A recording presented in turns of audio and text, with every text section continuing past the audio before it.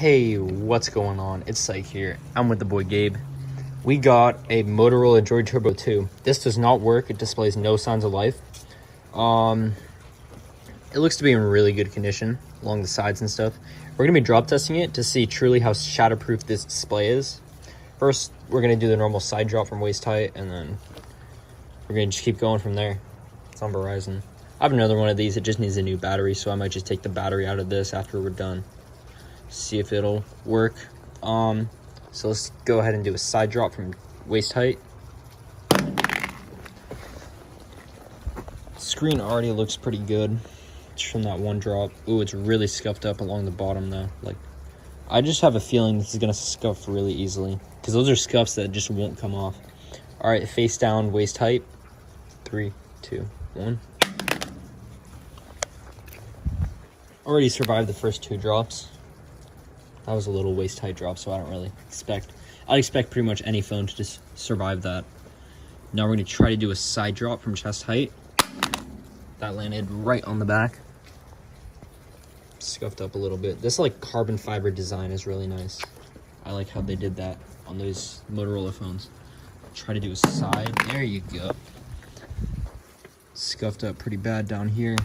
Now, kind of towards the back a little bit now too. Wow. All right, face down, chest height. Not even doing any slow motion because this is a shatterproof display. I mean, that's what they say. I did a drop test from a bridge. I just want to see, kind of do a drop test on this thing. Face down. That was a pretty good face drop. And we're still good. Wow. Okay, we got a tiny scuff on the screen up there. I'm just gonna do face drops because I want to see truly how shatterproof the screen is. Let's do head height. Right on the face. Ooh, what do you think? I mean, I think it could be scuffed. Yeah. Pretty scuffed up, scratched on the screen, but still no cracks because it is shatterproof. Now what I'm gonna do is do an extreme test, 10 feet right on the face, see how well it fares. All right, 10 feet, we're up here. Dropping in 3, 2, 1. Ooh, that was direct.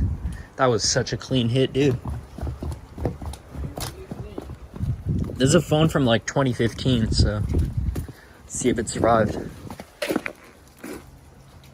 All right, yeah, we're still good. The screen looks to be in pretty good condition too. I'm actually surprised. Scratches, scuffs. It's just along the edges, like right here, right there. I don't know if it landed fully on the face, but it's still good enough.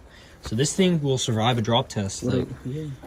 I think I know someone who used this as a main phone for a while, and yeah, it was really durable.